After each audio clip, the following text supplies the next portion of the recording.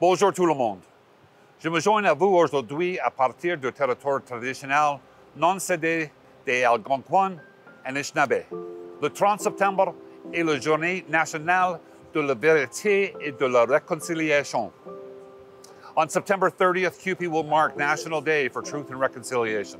This is an important day for the reconciliation process. It's called for by Indigenous peoples in the Canadian Truth and Reconciliation Commission. To all of our Indigenous members, we hear you. We grieve with you about the harms that have been done to Indigenous children, to their families, to their communities.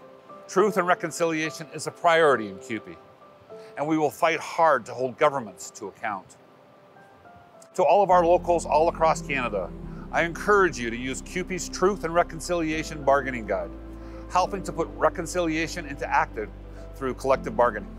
I am grateful for our National Indigenous Council, which advises CUPE's work on truth and reconciliation. And I acknowledge our Diversity Vice President on Indigenous Issues, Deborah Merrier, who is a crucial voice on our National Executive Board. CUPE has Indigenous councils all across the country, and I encourage our locals to support the work that they're doing. For example, great work is being done on water problems. It is inconceivable that Indigenous access to clean water is still an issue. Our Water is Life campaign brings awareness to the critical issue of clean water access as a basic human right for all people. I urge locals and members to learn more about this so that we can all support Indigenous peoples and allies to fix the water now.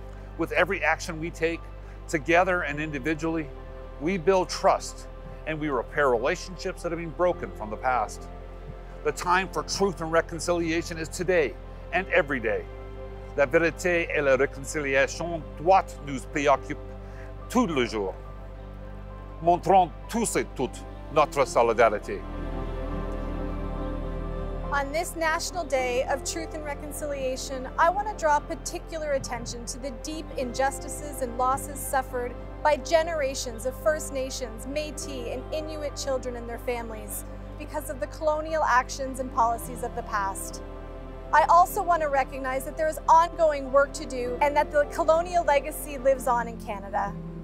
We must acknowledge that the mistakes of the past continue to repeat. Despite the dawning awareness in Canada of residential schools and their multi-generational impact, and despite the growing acknowledgement that residential schools meant ripping children away from their families, today there is still more Indigenous children in state care than there ever were in residential schools at any one given time. How can this be? Today, Indigenous women, girls, and Two-Spirit people continue to go missing and continue to be murdered without an appropriate response. These are ongoing failures, and we cannot gloss over them. Let's use this day to reflect on the past atrocities and also to demand real justice and meaningful reconciliation for Indigenous people.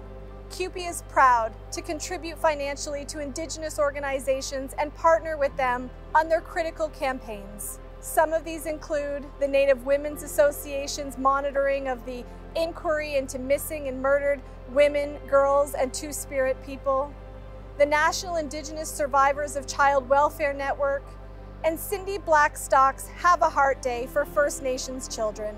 We also support local grassroots initiatives all across the country, such as Grassy Narrows First Nations Struggle for Justice, the Wet'suwet'en Nations Healing Center, and the rebuilding of the Meeting Healing Lodge just outside of Ottawa. I encourage locals and members to consider actions that you can take in your communities to reach out and support truth and reconciliation initiatives. The time for truth and reconciliation is today and every day.